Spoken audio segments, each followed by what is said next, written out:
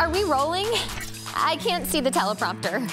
Good thing I remember that our next guest is Evelyn Chin, who's bringing a sense of touch to virtual reality. But that's just a guess. I can't see anything. Are you guys still here? You know what's terrible?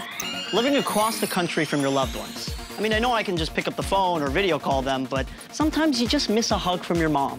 Luckily, there's someone who's working on that technology right now. Today, I'm meeting with a computer scientist named Evelyn Chin, who's working on making long-distance touch a reality. Virtual reality, if you will. Evelyn Chin is the real deal. She's an engineer for a hardware-enabled software company working in augmented, virtual, and extended reality.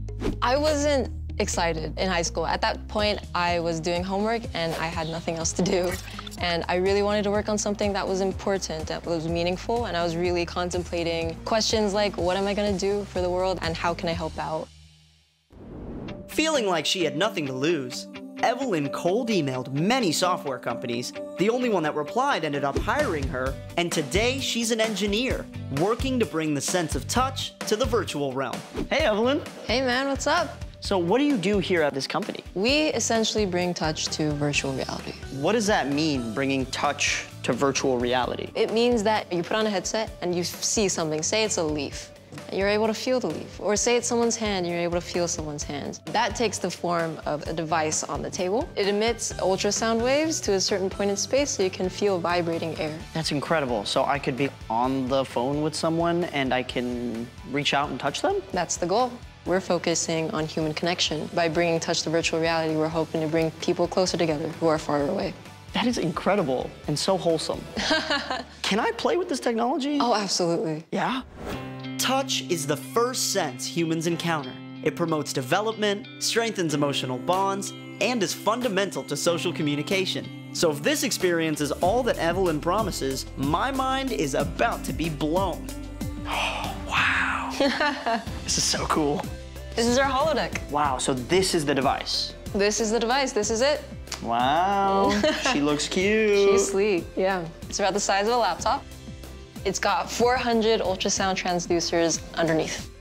The transducer kind of looks a little like these. They're like little circles. They really look like little tiny speakers. That's kind of exactly what they are. They pop out sound waves and you're able to feel the air that it vibrates. Wow. Evelyn explains that these small foam circles emit ultrasound waves that vibrate the air.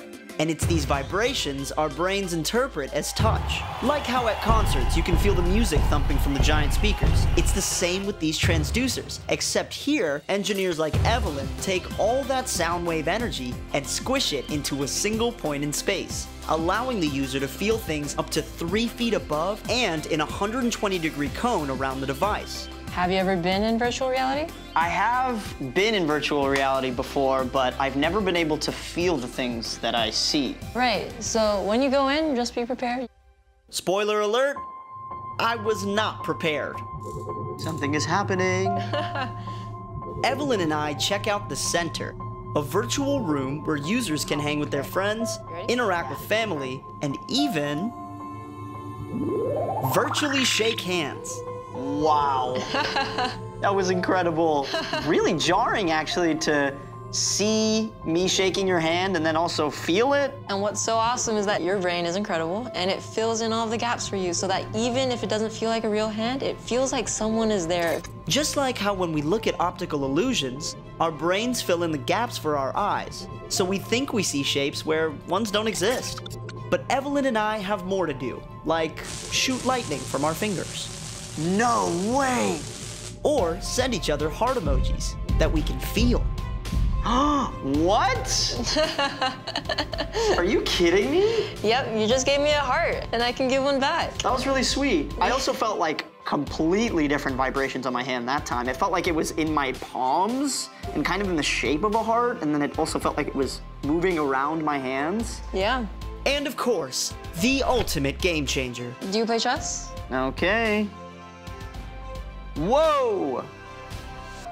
Evelyn, I'm not trying to be dramatic here, but this is the best day of my life. Well, I can't believe that was your first time because you actually destroyed me in both of those games. So I think I'm done. Yeah, sounds good. Let's get back to reality. Evelyn, thank you so much for an incredible day. It was our pleasure. It was so cool to see how computer science can be used to help solve problems, and this technology in particular can help bring people together. Yeah, we're really trying our best here. Well, I think it's only fitting. If we end with the tactile heart. Exactly. I'll see you later, man. Take care. All this heart talk is making me miss... Hey, Mom, I just finished up work and I was thinking of you, so I thought I'd give you a call. What's up? I haven't heard from you in a month. Oh, I'm sorry. Okay? Yeah, I've just been busy. Eating? Have you been taking your vitamins? Because it's really important. Yeah, Mom, I have been taking... I don't want you getting sick. Uh-huh. You know what? Next time I'll just send my mom a tactile heart. If you're watching this, you must have really liked the video. Make sure you follow and subscribe, and check out these other videos that are even better. No, really. I've seen this one over 100 times.